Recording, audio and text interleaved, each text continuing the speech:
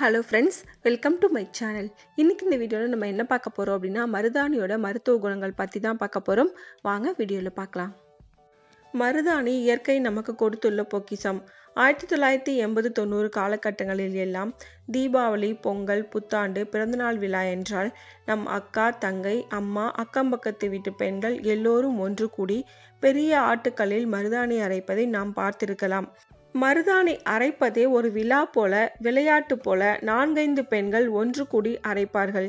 அதை வேடிக்கை பார்க்க சிறுவர் சிறுமிகள் 4-5 பேர் கூடி நிற்பார்கள். மருதாணி அரைக்கும் பொழுது எனக்கு கொஞ்சம் என்று முன்பதிவும் செய்து கொள்வார்கள். மருதாணியை வெறும் இலையாக மட்டும் அரைப்பதில்லை. எலுமிச்சம்பழம், பாக்கு, வெத்தலை, புடி, சிறிது சுண்ணாம்பு எல்லாம் சேர்த்து அரைப்பார்கள். இது எல்லாம் எதற்கு என்று கேட்டால் விரல் நன்றாக சிவக்கும் என்று மட்டும் நமது பெண்கள் சொல்வார்கள். ஆனால் விரல் சிவக்க மட்டும்தான் மருதாணியா?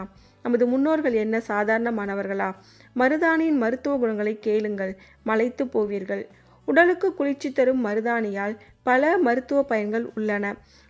விரல் இடுக்கில் உள்ள அழுக்குகள் மற்றும் கண்ணுக்கு தெரியாத வைரஸ், பாக்டீரியா, கிருமிகளால் தான் வயிற்று வலி, வயிற்றுப்போக்கு என்று பல்வேறு நோய்கள் ஏற்படுகின்றன.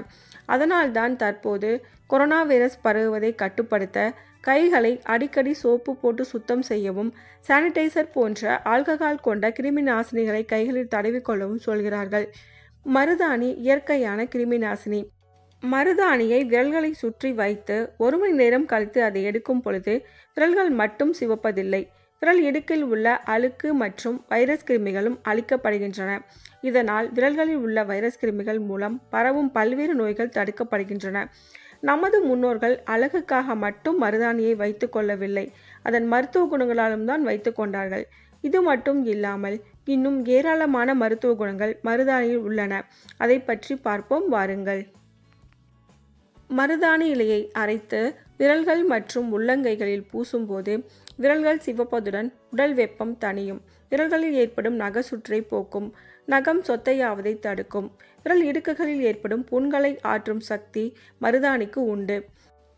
உள்ளங்காலில் ஆணி ஏற்பட்டிருந்தால் மருதாணி இலையுடன் சிறிது வசம்பு, மஞ்சள், கற்பூரம் சேர்த்து அரைத்து ஆணி உள்ள இடத்தில் பூசினால் கட்டி 1 வாரத்தில் குணமாகும்.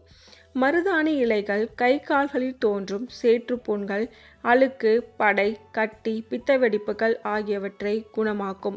இளநரையை அகற்றுவதில் மருதாணி முக்கிய பங்கு வகிக்கிறது.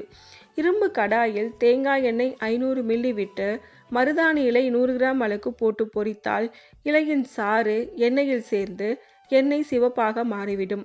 இந்த எண்ணெயை நாள்தோறும் தலைக்கு தேய்த்து வந்தால் இளநரை நீங்கி கருமை நிறத்துடன் அடர்த்தியாக வளரும். மருதாணி இலைகளை அரைத்து நெற்றியில் 10 போட்டால் தலைவலி குணமாகும். தோல், அரிப்பு, படை ஆகிய நோய்களுக்கு மருதாணி மிக சிறந்த மருந்து. மருதாணி இலையை அரைத்து அம்மை புண்களுக்கு பூசினால் 3-5 நாளில் குணமாகும். கட்டிகளுக்கும் அரைத்து பூசலாம். மருதாணி பூவினை ஒரு துணியில் சுற்றி தலைமாட்டில் வைத்து படுத்தால் சுகமான தூக்கம் வரும். மருதாணி பூவின் மனம் தூக்கத்தை வரவழைக்கும் சக்தி கொண்டதாக சித்தர்கள் தெரிவிக்கிறார்கள். மருதாணி இலையை நீர் விட்டு அரைத்து அதனுடன் எலுமிச்சை சாறு கலந்து கை கால்களிலும் உள்ளங்காலிலும் தேய்த்து வந்தால் கை கால் மற்றும் தோல் எரிச்சல் குணமடையும். மேலும் தற்போது நவீன காலத்திலும் மருதாணி hair oil, shampoo, முகப்பூச்சிகள், hair dye உள்ளிட்ட நவீன கால காஸ்மெட்டிக் பொருட்களில் பயன்படுத்தப்பட்டு வருகிறது. இதனால் பெண்கள் மட்டுமின்றி ஆண்களும் விரல் மற்றும் உள்ளங்கைகளில் மருதாணி பூசும் பழக்கத்தை கடைபிடிப்பது அழகுடன் ஆரோக்கியத்தையும் கொடுக்கும் என்பது நிதர்சனமான உண்மை. நமது பண்டைய பழங்கால கலாச்சார பழக்க வழக்கங்களை கடைபிடிப்போம், ஆரோக்கியமான வாழ்க்கையை வாழ்வோம். இந்த வீடியோ உங்களுக்கு பிடிச்சிருந்தா லைக் பண்ணுங்க, ஷேர் பண்ணுங்க, கமெண்ட் பண்ணுங்க. மறக்காம சேனலை சப்ஸ்கிரைப் பண்ணுங்க. தேங்க்ஸ் ஃபார் வாட்சிங்.